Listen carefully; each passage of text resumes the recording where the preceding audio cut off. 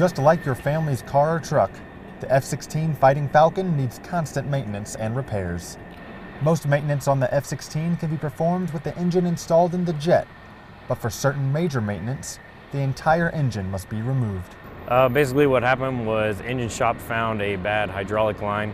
They weren't able to repair the hydraulic line with the motor installed in the aircraft, so we had to pull the motor out so they could get access to the hydraulic line and replace it. Before the crew can take the engine out of the airframe, the jet has to be disarmed. Airmen carefully remove each weapon from the F-16's wings so maintenance can be performed safely. Once the weapons were removed, maintainers started separating the engine from the airframe. It took over an hour to separate the engine from the airframe, and then the crew slowly and carefully pulled the engine from the aircraft. When you get towards the very back, because the motor weighs so much and puts such a burden on the airframe, as you start pulling it out, the airframe will settle up.